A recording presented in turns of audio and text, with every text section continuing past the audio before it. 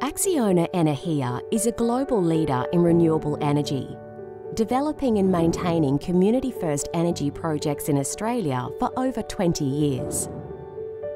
Situated 20 kilometres west of Gladstone in the foothills of Mount Larcombe, the Aldoga Solar Farm will be developed on 1,900 hectares of underutilised state government-owned land. Construction is predicted to take 18 months, employing hundreds of people at peak construction. There will be a significant contribution to the local economy, with work sourced from local suppliers and contractors, delivering on the Queensland Government's Buy Queensland strategy.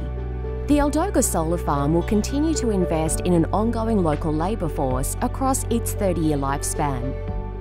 Once constructed, over 773,000 solar modules would generate 380 megawatts, enough capacity to power nearly 185,000 homes. Each individual panel stands 4 metres high, silently following the sun's movement through the sky to maximise energy generation.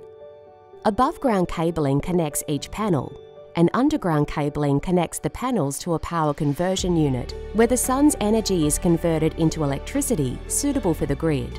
This electricity travels through transmission lines to the substation at Larcombe Creek, where it is fed into the national electricity market.